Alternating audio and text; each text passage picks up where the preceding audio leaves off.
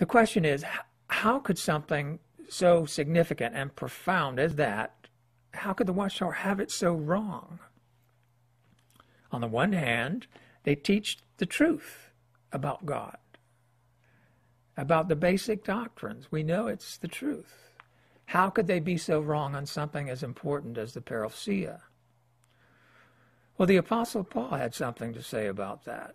To the Thessalonians, he foretold that, or forewarned them not to be quickly shaken from their reason. If they got reports that sounded official and weighty, he said, do not be shaken from your reason. If you get a written letter as though from us saying that the day of Jehovah is here and the presence of Christ, he said it will not come unless the apostasy comes first. Well, the Watchtower teaches that the apostasy Paul was referring to was the apostasy that developed shortly after the first century and really coalesced when Constantine more or less hijacked Christianity in 325. He became the head of the church, you might say, because he arbitrated and decided on a key doctrinal issue of the identity of God and Christ. But if that were true, it wouldn't really serve as much as much of a time marker. Paul said the apostasy must come first, intimating that it would be an immediate prelude to the actual presence of Jesus. Well, I've written somewhat on this, I'd say rather extensively, but the Watchtower has brought the truth to light from the time of Russell. It's allowed Jehovah to accomplish a harvest work of anointed ones who have been revived, you might say. At the same time, though, the organization has become apostate.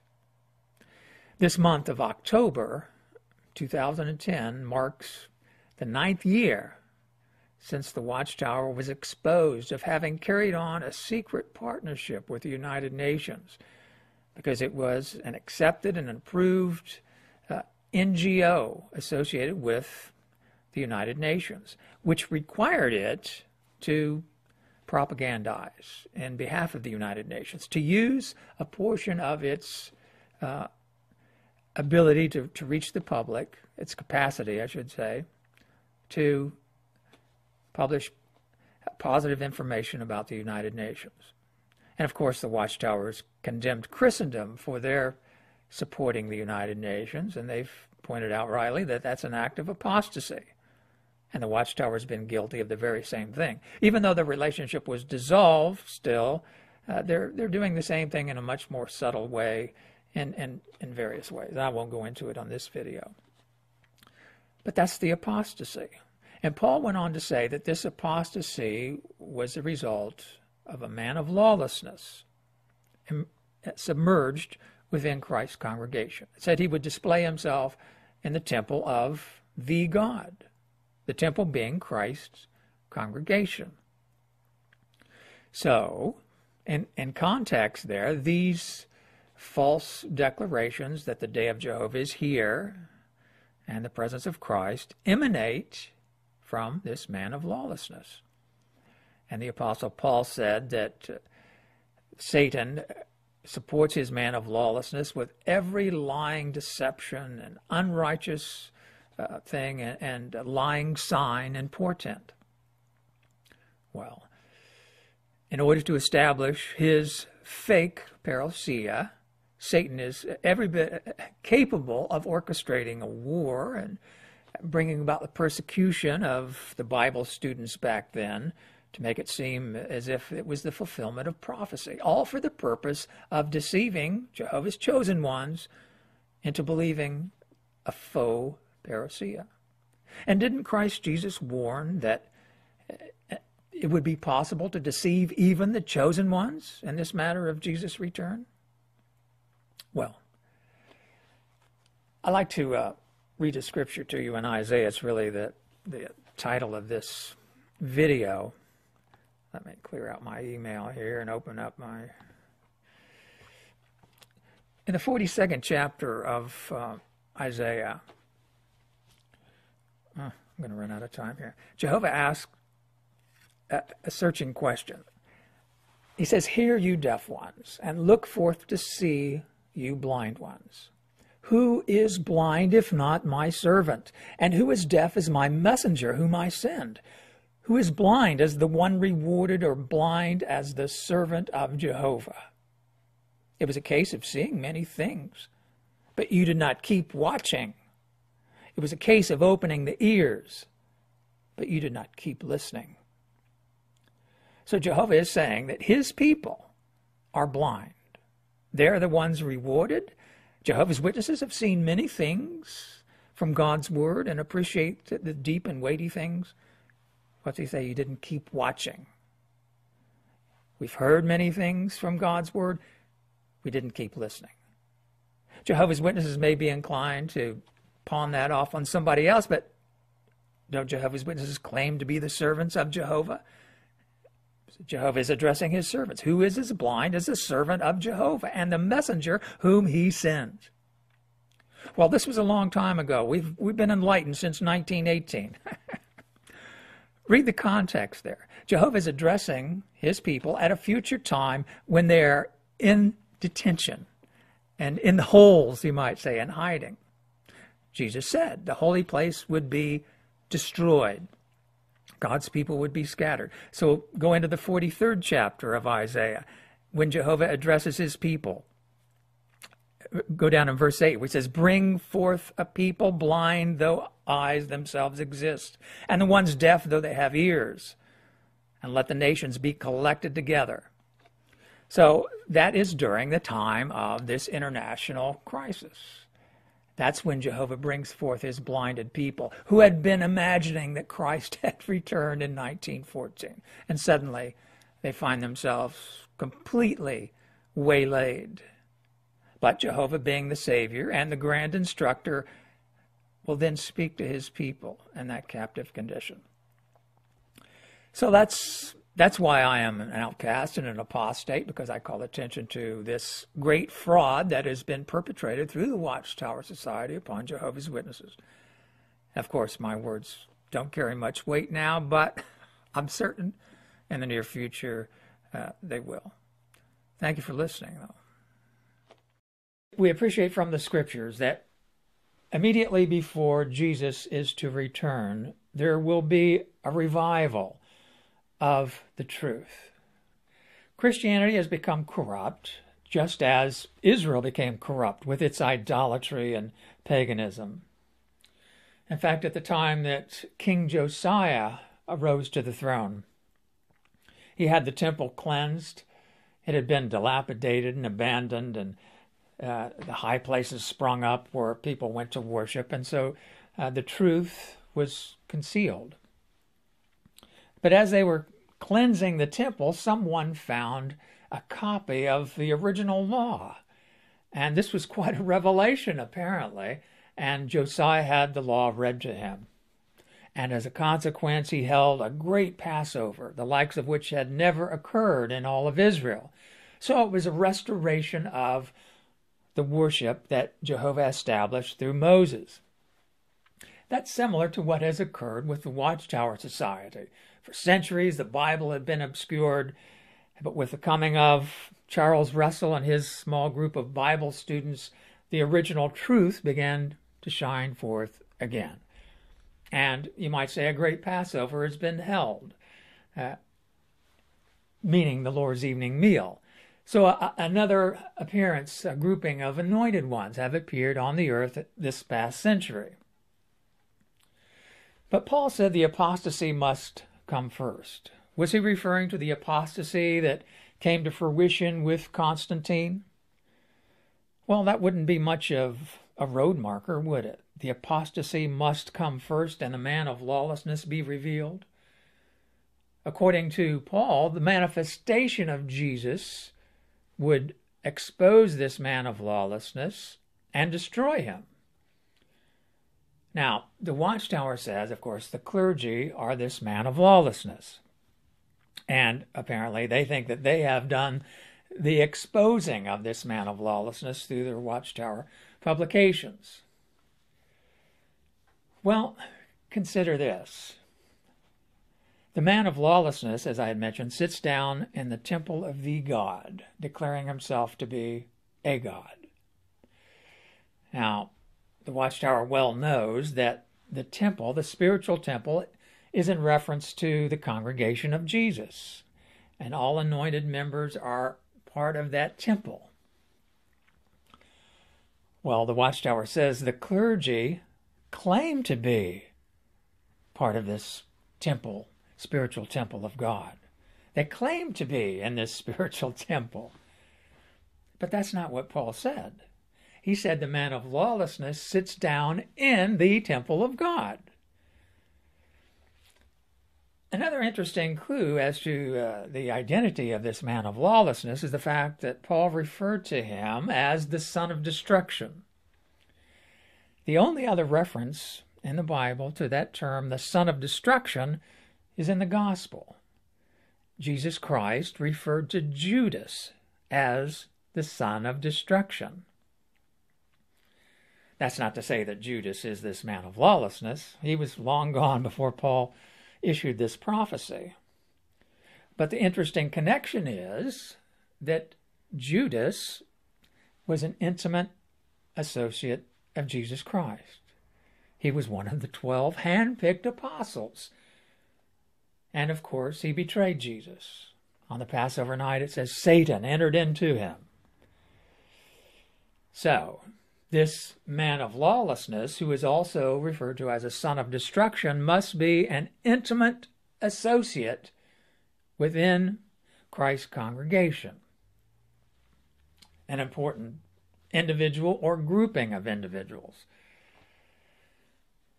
But this message that Paul referred to, saying, do not be quickly shaken from your reason, it emanates from this man of lawlessness, declaring that the presence has begun. Go back to Jesus' prophecy about the conclusion of the system of things. He emphasized over and over the need to be alert and to not be deceived. Many will come on the basis of my name. Jesus said, do not be misled. There will come those saying the due time has approached. Well, isn't that the message of the Watchtower? The due time has approached. That's been their message for over 100 years. Have Jehovah's Witnesses been shaken from their reason, as Paul advised us not to be? Well, we'd have to say yes, if we're honest. If you have ever read Macmillan's book, it wasn't published by the Society, but he was one of the officers in the Watchtower back in 1914 and all the turmoil that went on. And his book is entitled Faith on the March. And he related that he was a very humble man apparently, he and some of the other brothers were so confident that God's kingdom was going to rapture them up and they were going to be gathered together to Christ, like Paul said, do not be quickly shaken from your reason as regards the presence and our being gathered together to him. Oh, Brother Mac and some others sold their winter clothes in the summer of 1914, thinking by the winter of 1914 they would be gathered together. Well, apparently they had to buy some new winter clothes. What about Jehovah's Witnesses in more recent times? 1975, some 30-some years ago, the Watchtower had built this anticipation that 1975 was going to be the day of Jehovah. And a lot of Jehovah's Witnesses were shaken from their reason, sold their homes, quit their jobs. That in itself is a noble thing. You know, Christ told his followers to leave all behind and go preach.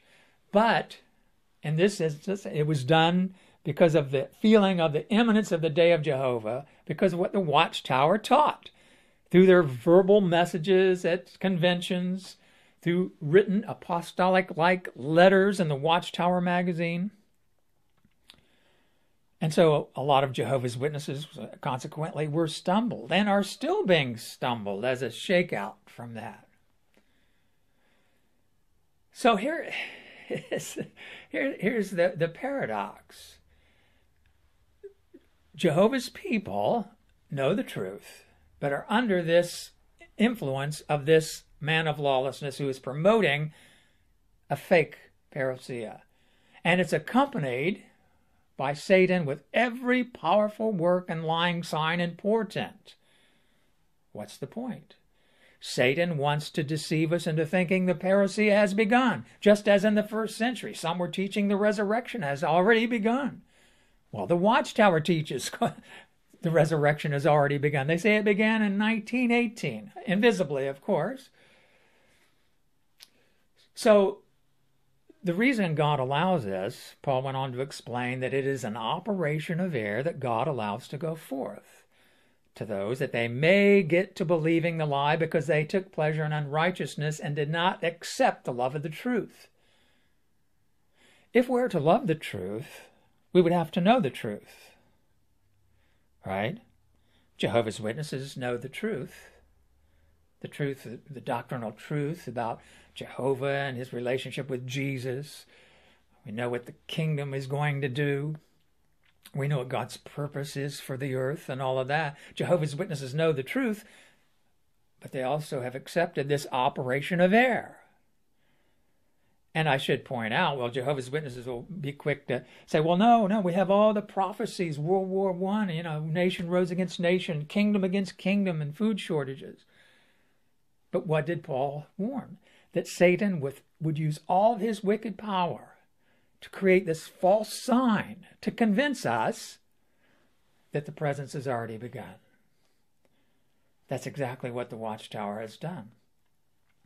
So this man of lawlessness is an element within the Watchtower Society itself. And it has to have had been there from the beginning. So it can't be an individual, but a grouping. There has been rumors to the effect that Charles Russell was a Mason, and certainly there is evidence in the early Watchtowers that there were Masonic influence upon those early Bible students. Now, Russell said he wasn't a Mason. Perhaps he was under the influence, though, of some in his intimate association, because it is the intention of the Masons, who are associated with the crown, to infiltrate political and religious organizations, to steer it for their own ends. More than likely, that explains the presence of this man of lawlessness. Well, what about the apostasy that comes first? Well, this October will mark the 10th year since the Watchtower dissolved their NGO partnership with the United Nations. And for 10 years prior to that, the Watchtower had been in what the United Nations itself calls a political partnership. All NGOs who are accepted into whatever level, associate or consultative level. The Watchtower happened to be an associate level NGO, one of the lower ranking, but it was still incumbent upon them to carry political propaganda in behalf of the United Nations, to use a portion of their resources to reach the public with positive information about the United Nations. Well, for decades, the Watchtower has condemned the churches of Christendom for their political alliance with various political governments, as well, particularly the United Nations. So what the Watchtower did is, according to their own writings, it's apostasy. Well, Jehovah's Witnesses may object to that, but the facts are there. In fact, when this... it's interesting, this was just a month after 9/11. That's when The Guardian came out with this news article about the Watchtower's association with the UN.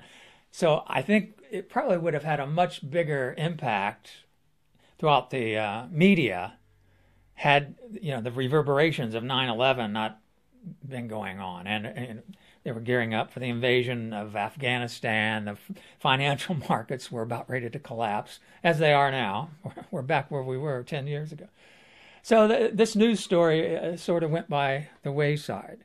Although hundreds of Jehovah's Witnesses read it on the internet, apparently, and they began writing to the Watchtower and calling. And the Watchtower came out and said, no, we just became an NGO so we could gain access to the UN's library. It's just a bunch of opposers who are stirring up all this stuff.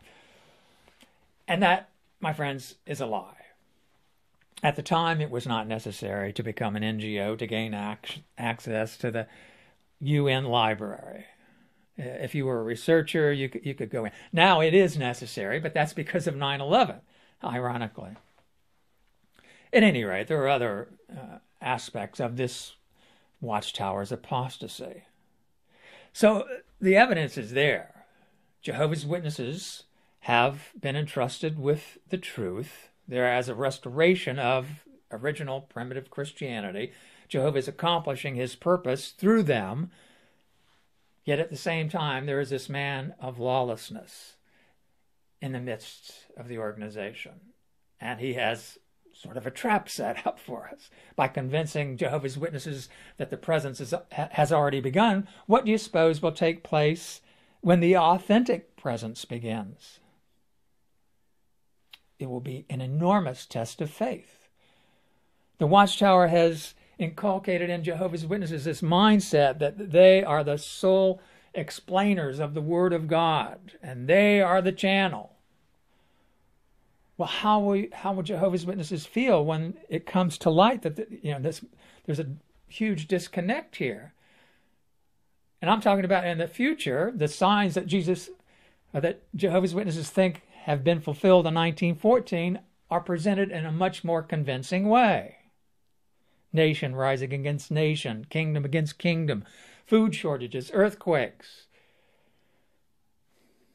And we're on the verge of that. We're on the verge of a global financial collapse that will bring civilization to its knees. They're gearing up for war with China and Russia. Don't be fooled. That's what's going on with the Middle East. They're ringing, with military bases ringing around the nations. Well, first comes Syria and then Iran, with the ultimate goal of taking down China and Russia and establishing a one-world government. That's what's happening. Meanwhile, Jehovah's Witnesses have been led to believe that all prophecy has been fulfilled and all that we're waiting for is for the United Nations to destroy organized religion. Meanwhile, look what's happening in the world. And the Watchtower doesn't have anything to say about it. They say the time of the end began in 1914. Well, if that's true, according to Daniel, the scroll of Daniel will be opened up during the time of the end. Yet according to the Watchtower, after the collapse of the Soviet Union, they have no idea who the King of the North is, and it's wise not to speculate. That's what they say.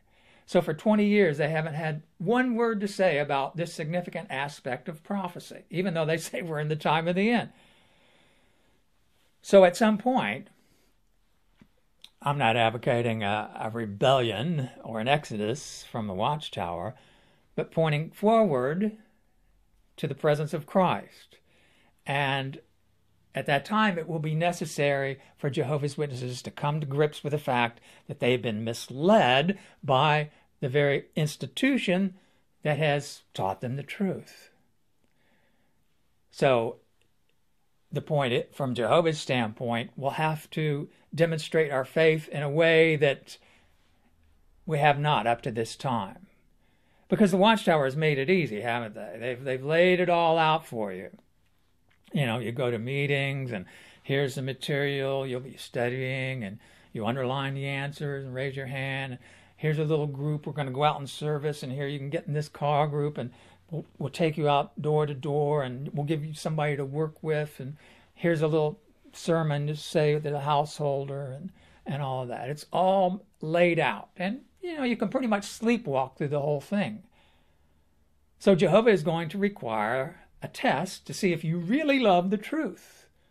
And that will come about at the authentic presence of Jesus Christ and the discrediting and collapse of the Watchtower Society. Thank you for watching this edition of the Apocalypse Report.